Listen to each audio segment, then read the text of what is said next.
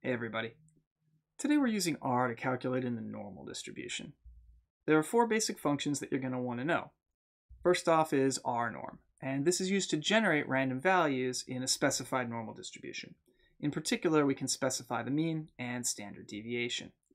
If we leave out either one of those parameters, R will default to natural values, mu equals 0 and sigma equals 1. So basically, it favors the standard normal distribution. Here, for instance, I've generated 1,000 random values from that standard normal distribution with R norm of 1,000, and then gotten a rough plot with those with the qplot command in the ggplot2 package. The next function that we should talk about is pnorm, and this is the CDF, the cumulative distribution function of the normal distribution with the specified parameters. Again, if you leave out mu or sigma, R will default to mu equals 0 and sigma equals 1. This is going to return the probability of randomly getting a value less than or equal to x in that specified normal distribution. I think a picture makes that much more clear. We specify the x value. R takes the shaded area here, the region to the left of that x value underneath that bell curve. As usual in R, x can be a vector. So for instance, pnorm 12:16, 14, 0.8 is going to look in the normal distribution with mean 14 and standard deviation 0.8 and give back the probability of randomly getting a value less than or equal to 12, less than or equal to 13, 14, 15, and 16 respectively.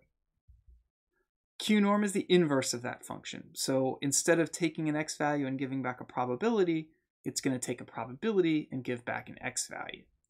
The picture is exactly the same as before, but now the input and output are reversed. Here we feed qnorm the shaded area, p, and it gives back the value on the x-axis.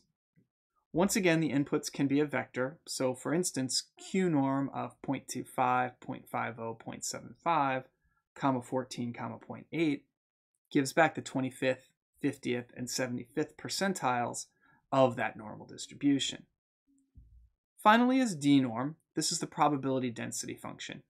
This one is mostly of theoretical interest and doesn't really get used too much in R unless you need to draw a bell curve.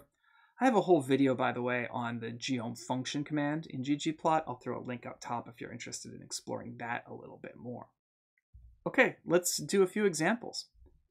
Suppose that flipper lengths of a certain kind of penguin are normally distributed with mean 192.9 and standard deviation 7.1 millimeters. First off, what's the probability of randomly selecting a penguin with flipper length less than 200 millimeters? So let's flip over to R and take care of this. Since we're given a flipper length and we need a probability in the normal distribution, we're going to need a pnorm command here. That's our workhorse probability function. So pnorm, first of all, we feed it the value we're interested in, 200, then the mean, 192.9, and then the standard deviation, 7.1. Remember that pnorm wants a standard deviation, not a variance, so you always have to read your problem carefully to make sure that's what you're actually being given. Of course, standard deviation is just the square root of variance, so it's not too hard to translate back and forth. Here we get about 84%. To get the probability of randomly getting a penguin with a flipper longer than 200 millimeters, we can subtract from 1. These are complementary probabilities. So I'm just going to go with the up arrow and then 1 minus that same pnorm. So just under 16%. What's the 90th percentile for flipper lengths in these penguins? Here we're being given a percentile, a probability, an area, and we want to get back a flipper length, essentially an x value. So this is a qnorm problem. So qnorm, first we feed it the percentile that we're given. Notice that I'm writing that as a decimal, so it's 0.90 rather than 90. And then those same parameters, 192.9, comma, 7.1. 7.1, not 0.71. So about 202 millimeters. So that makes sense given that the mean is 192.9 and the standard deviation is 7.1. Finally, let's simulate 500 random selections from this population and plot the results. We'll do it as a histogram.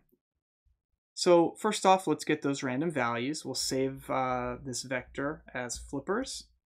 Since we're trying to generate random values, it's rnorm.